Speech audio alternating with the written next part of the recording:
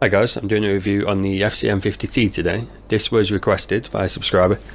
However, it might be the start of a new series on my channel. I might start doing a bit of a hidden gem kind of thing, going and making videos on tanks that have been in the game, quite a while, if not since the start. And they might have been buffed or they've continued to be good, throughout the whole time they've been in the game. And the FCM 50T is one of them. Now, this is a French premium heavy tank, tier 8. It's got preferential matchmaking, which is really, really nice. The tank has a couple of downsides and a whole load of upsides. Now the downsides are the fact that it is gigantic, as you can tell here by me driving past the other tanks. This dwarfs them.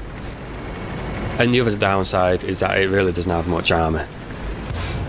Now when you combine that with how big the tank is, it is a very big, very easy to pen target. So that is quite a downside. Now the turret can bounce some shots. It's not very thick, but it's rounded, as you can see. So if shots hit at a bit of a funny angle either to the top or the bottom, then they can bounce off, although the bottom can be a shot trap. The upper plate is about 120 and it's angled a little bit, as you can see. But again, it's not great. It's going to bounce some shots if you're top tier, maybe, if you're angled. But it's not armour that you should really rely on. As for the upsides, one, as you've been able to tell by how fast I got here, the tank is really quick.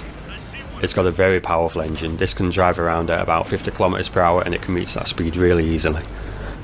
The gun, I know the first person view there was a bit rickety because there's no stabilisation on them, but it aims in really quick. Its accuracy is about 0.32 with an aiming time of around 2.33 seconds, something like that. So for all intents and purposes, it is a very good medium tank gun on a heavy tank.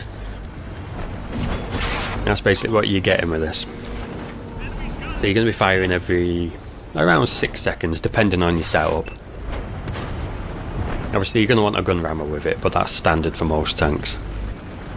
The only downside with the gun is that it requires a large caliber gun rammer instead of a medium one, so it costs you 500k instead of 250k. That's the only issue I've actually got with the gun. Other than that, it's got good accuracy, decent penetration, 212 on the standard, about 259 on the premium. It's not bad. And the good gun, coupled with a good speed, means that early on you can get to really good locations on the map and take out enemy medium tanks and other spotters, things like that. And it's got plenty of HP as well, so it's good for DPMing low targets, like I say, especially those early game medium tanks. Now, I took a shot to the main gun there. I took a shot before as well that I'm pretty sure hit the gun but did damage. I'm not sure what that's all about.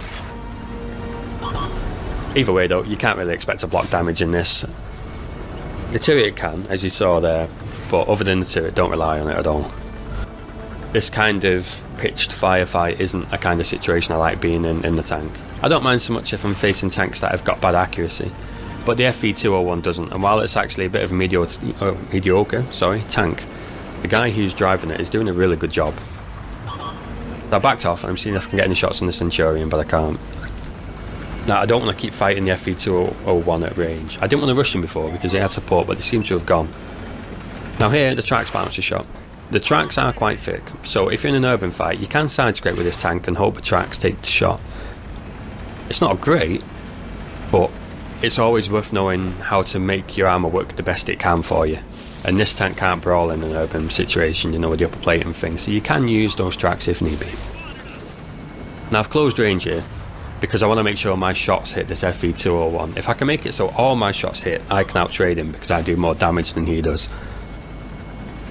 And because I've rushed him and I've put on an aggressive play, he's rushing some of his shots here. I think I might have, startled him a little bit by getting up close.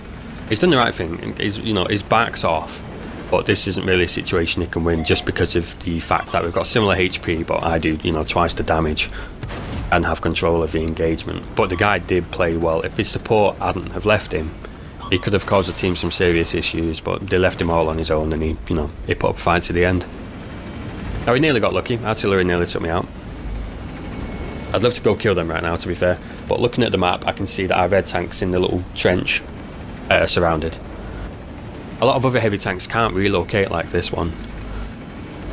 Speed it's got, A, makes it fun to play, and B, really does help it out for relocating around the map and things like that. Due to the amount of prem spam in game, a lot of the tanks that have got a lot of armour don't feel it anyway, A lot of them just get penned regardless. and end up just slow, as this one's not.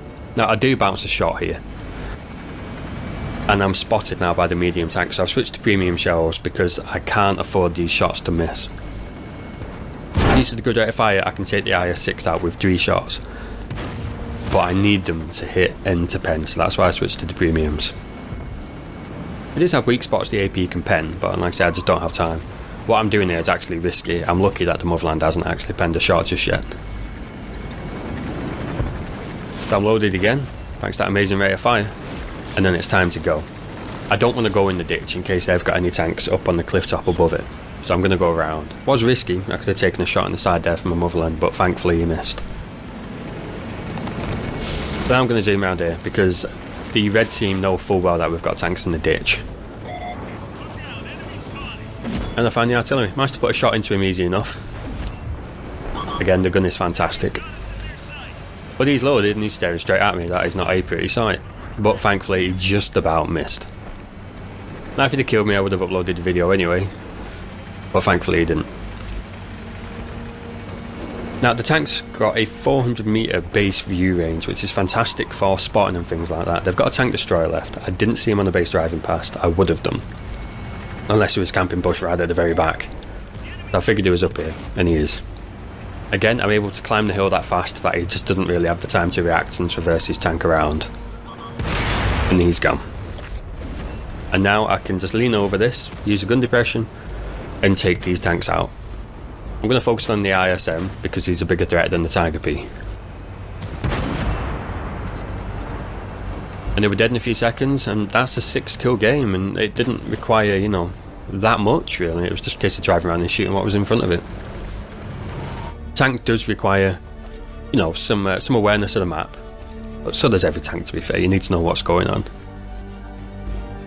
But that's the main thing with it really, just to try not to get yourself in front of loads of red guns, because it's a big target and the armor's not great. People will focus this over other tanks because people always try shooting the tank that they're more likely to pen. You got to bear that in mind. Overall though, I'd say even I bought this tank full price, and I'd say full price, it was worth it. Even more so now because Wargaming gave it a little buff a while ago. But if you can pick it up cheap, then I'd definitely recommend it. I don't see many of them in game, and in my opinion, this is the best preferential matchmaking tank in the game. The STA-2 is really, really good, but the gun on this is better. I find my STA-2, the gun trolls me a little bit. Now, I've not got a Panther 88. I've heard that tank is really good as well. But this tank can do pretty much what those medium tanks can do, apart from it gets more HP. So that's why I prefer this one. Other stats, as you can see, they're fantastic. Amazing gun, great engine power, great view range. The size and the armour are the only downsides for this tank. Now, I'll load up and show you the armour now. As you can see, it's not great. Due to the curves on the front of the turret, you can bounce some shots there. However, the bottom half can be a shot trap and send the shots in through the roof. The roof armour in general on the tank is paper, so if artillery shell hits you, then, you know, good night. But overall, like I say, it's got a lot of upsides and only 2 downsides.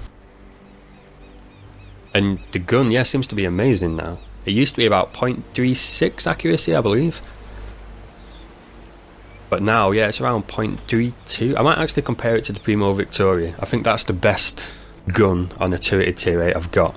So this one is 230 for aiming time, and 0.32 on the accuracy. And this one is 230 on the aiming time and 0.33 on the accuracy. So the FCM has actually got a better gun than the Primo Victoria. And that's saying something, because that's got the best gun, I believe, of the premium Centurions. I'm not sure if there is a better gun other than this. So yeah, fantastic gun. And an amazing tank. It's one I do recommend. It can be a bit tricky to get used to, but once you do, it's a very, very good credit earner.